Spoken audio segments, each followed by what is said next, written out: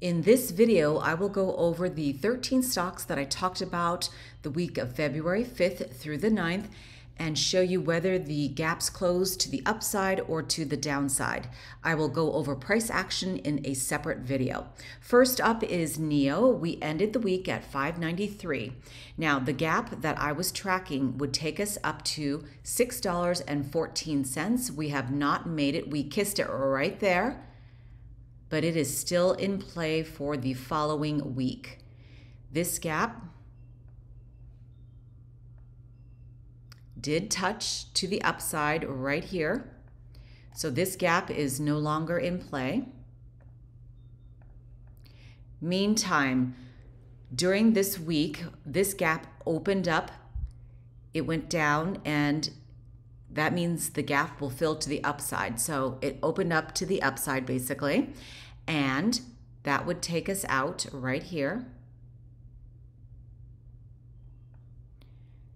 at roughly 554. If I move this line out of the way, you may be able to see it better. See that gap that opened up first thing Monday? So we gap down. So when things gap down, I anticipate a gap up when we correct, and it did. And then meantime, this gapped up big time, and now I will anticipate a gap to close to the downside eventually. It might not be next week, it could be weeks from now. You just have to keep your eyes on that and see which direction price goes. And there is another gap to the upside with NIO right up here that will take us to eventually $7.16. We are not in that channel, not in the zone, something to be aware of. We are still going down on the 5-minute time frame on the channel here. You can see that the channel is going downward. Next one is SOFI. We ended the week at $8.13. Let's talk about this gap to the upside. Didn't quite touch there, got very close, but this gap will still be in play for the following week. This mini gap, we gapped up, so we will close to the downside, and it touched right about there to the downside. I will turn this red so that way I know visually at a quick glance what happened. This gap opened up on Monday morning. We gapped down. A nice little buy-in opportunity, which I did do. I have SOFI at different price ranges that I bought in at for myself and for my mother. So this gap to the upside closed at roughly 787 on Tuesday. I bought in here and here and previously here. I have traded this a couple times, so I'll have to show you this in a bigger time frame, which I will do later, not now. But I do still have shares in the 6-something range as well. And do we have other gaps to the upside after this one that I was tracking? Yep. So in a previous week, from the week of the 22nd through the 26th there, I was still tracking this gap to the upside. We are not in the channel, not in the zone, something to be aware of. And what else do I have? These are my buy-ins at different times. All right, that does it for SOFI. A nice channel upward. They had a good earnings report, which I talked about previously, and then we're off to the races. But anytime you go up, I anticipate going down and then going sideways for a potential leg up. But you cannot expect the stock to continue to run, otherwise you will get run over. TSLY is the next one. If you can't afford or don't want to play Tesla, check out TSLY. This is the Option Income Strategy ETF.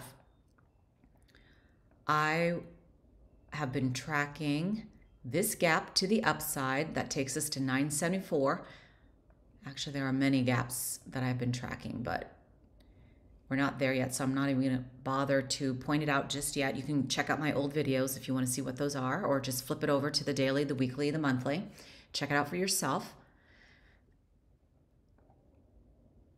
So that's still in play, and we're getting close to this bottom touch point at 913.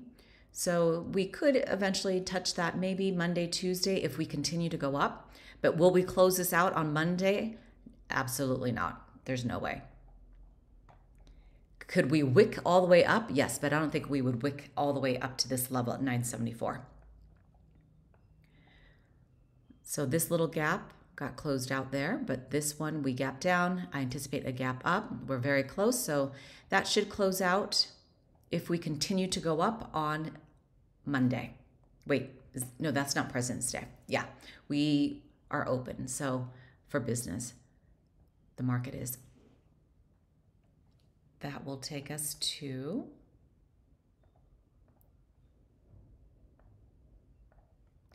$892.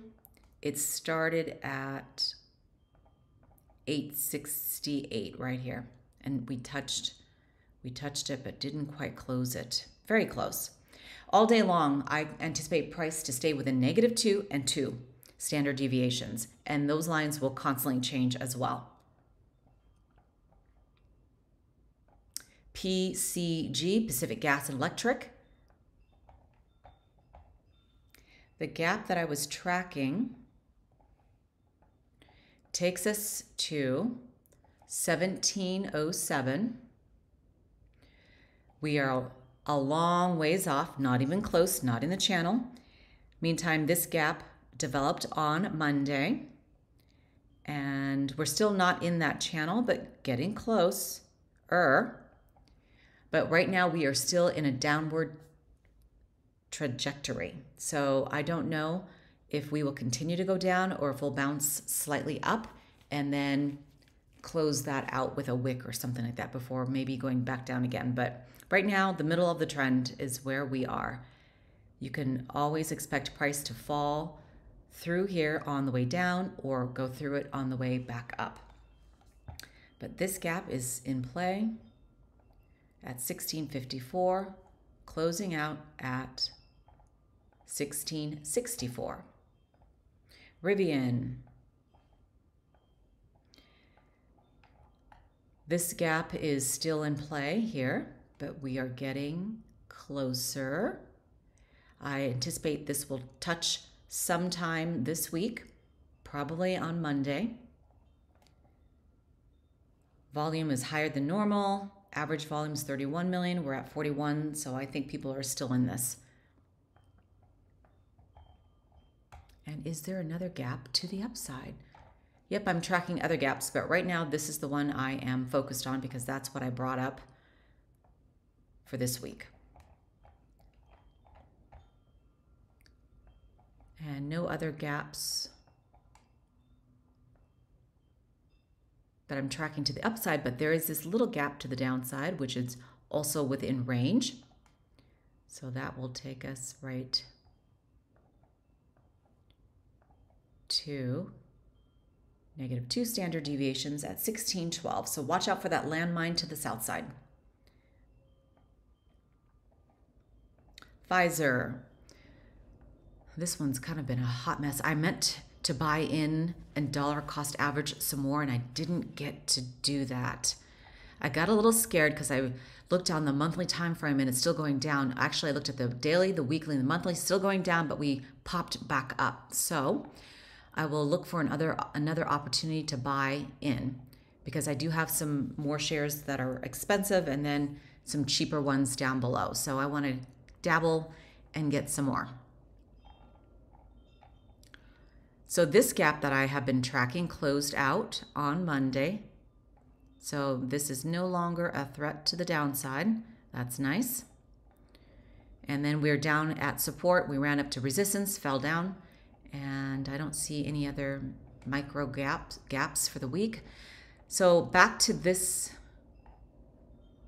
gap, not this one, but it's this one. This one opened up. Oh wait, we touched, sorry. That's why I put it right here. I thought it was still in play. It's not. This is the gap that I am still tracking. That will close out at 30, 35. We are not in the channel, not in the zone, something to be aware of. And to the downside, I think that's it. So hopefully we are off and running with this stock with a few, you know, downturns, but then mostly up. Pfizer will not let itself fail. It's too big to fail. The next one is Exelon. This gap opened up on Monday and didn't touch it there, so this is still in play.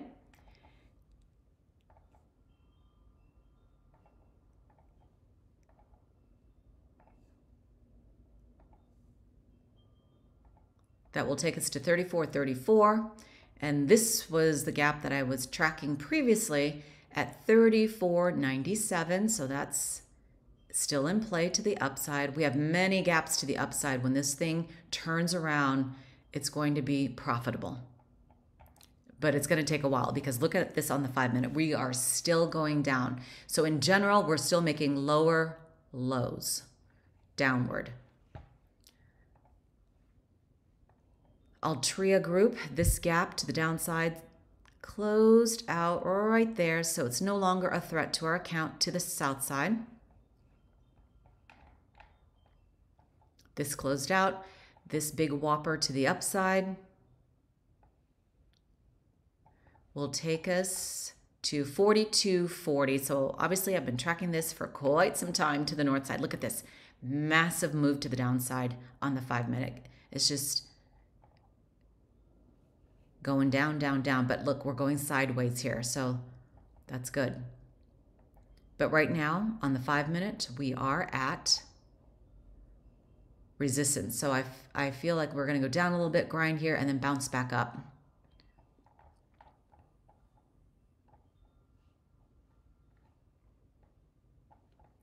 The next one, Schlumberger. The gap that I'm tracking will take us all the way to $53.03, but we are still in a downward movement there. This gap closed to the downside, this gap closed to the downside, another gap to the upside at 56.39.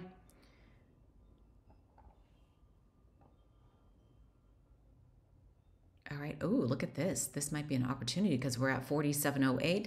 Last time I looked at it, 52.92, and then before that, 49.95. I love it when there's blood in the water. I know it's painful as we continue to go down, but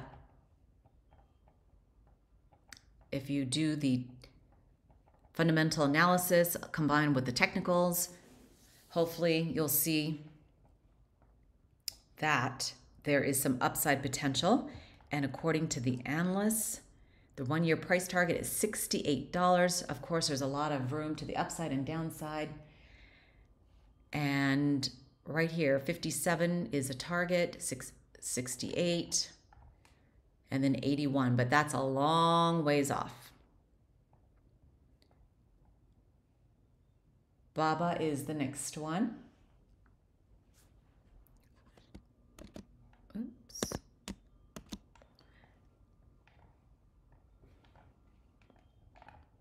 This one made a lot of movements here for us.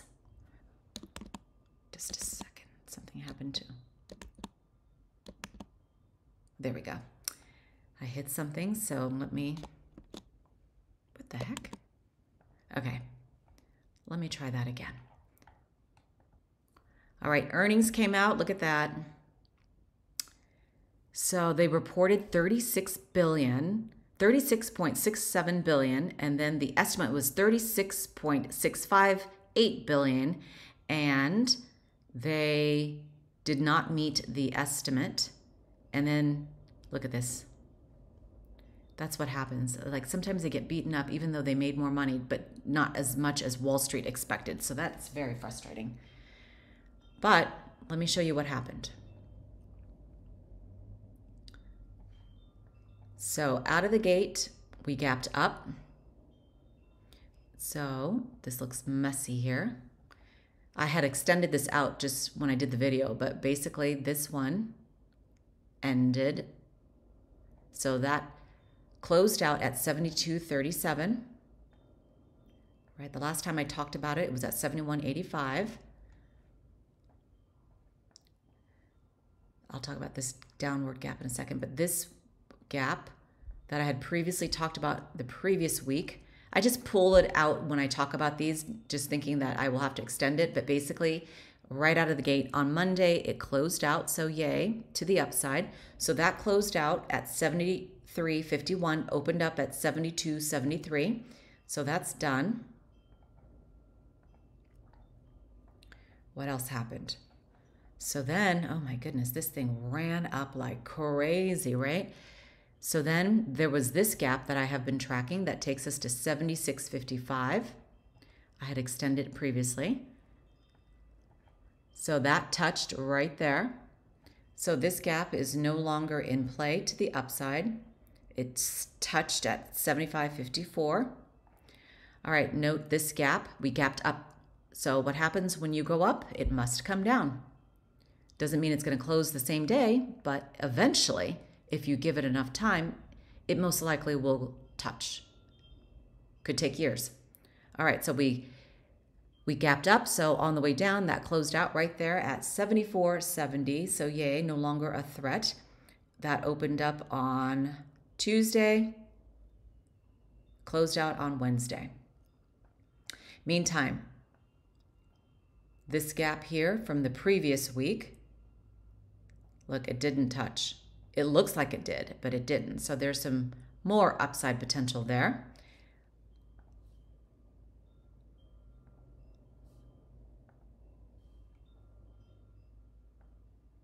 Oops, that is not grabbing.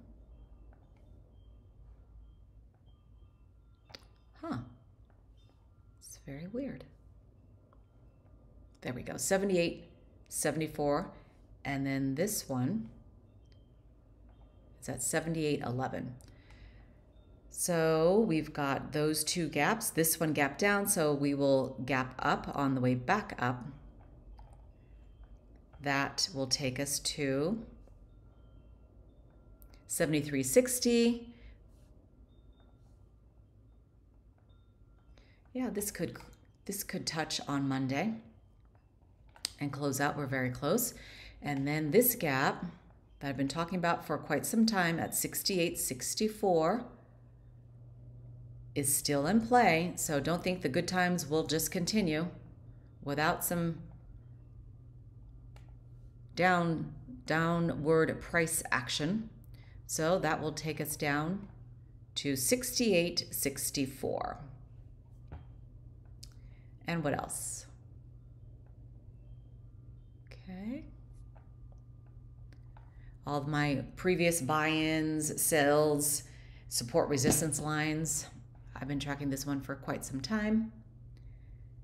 And the next one is Nike. We closed out a gap to the upside, I think. Oh, nope. From a distance, it looked like we did, but we didn't.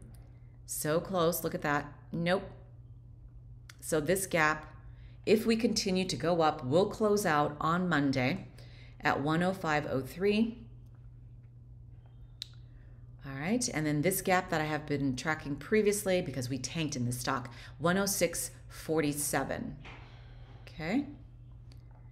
And what else to the downside here? Oh, we did touch to the downside. This right here on Tuesday. So that is done. No longer in play. And that is all I am tracking. So we've got some upside gaps to fill, so that's nice, and the channel is going up. All right, the next one. This gap, where are we? Oh, did I accidentally erase my, yep. Let me mark out Friday right there. All right, so from this week, I extended some gaps. So this gap is still in play for the upcoming week. And this baby gap also, we're not in that channel. I have to make it bigger or it won't do what I want. All right. And what else? Why do I have this? What happened here? Let me move. Oh, so there was a gap right here.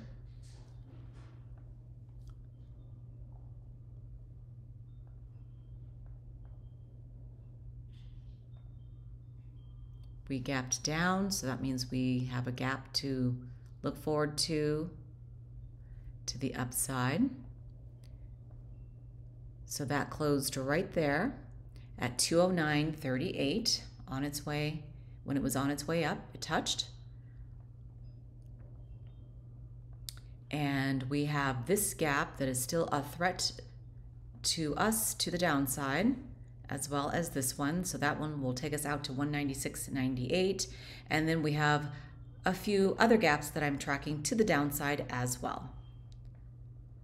And finally, lows. I would like to stop talking about lows. I've tracked this one for quite some time now. It wanted to close this gap. It touched it and kissed it right there, but we're still not there. But I do anticipate we will close it this coming week because we are still in an upward channel, and that will take us to 225.33. Fingers crossed. This gap developed to the downside, so this is now a threat to us, but I will not continue to track this to the downside. If this closes, I'm done with tracking. These are just little things that open up, but they're not the major things I was tracking to begin with for my gap and go trades. This is a gap recap for the week of the 5th through the 9th. And that's it there. Fingers crossed again. So that is a look at NIO, SOFI, TSLY, PCG, RIVN, Pfizer, Exelon, Altria, Schlumberger, Baba, Nike, Boeing, and Lowe's. And I will make a video very shortly of the next gap and go trades. Again, this is a gap recap for the week of February 5th through the 9th. Hopefully you made some money. I'll talk to you later.